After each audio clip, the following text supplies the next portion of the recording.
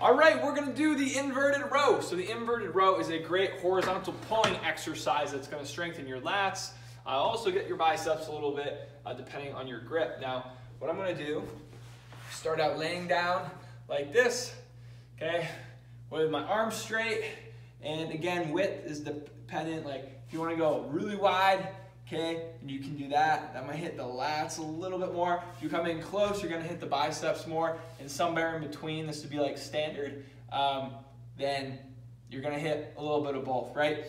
So from here, we wanna almost get into like a pillar position or a plank position.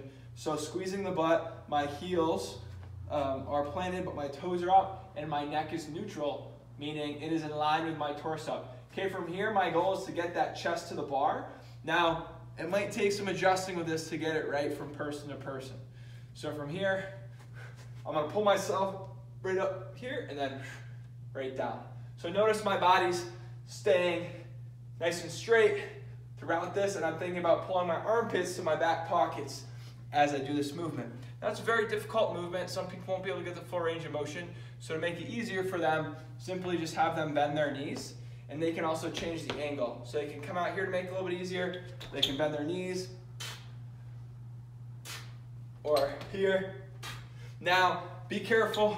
You might notice some people want to stick that head forward, and that can cause some neck issues. So I just cue them with the cue of chin behind your chest.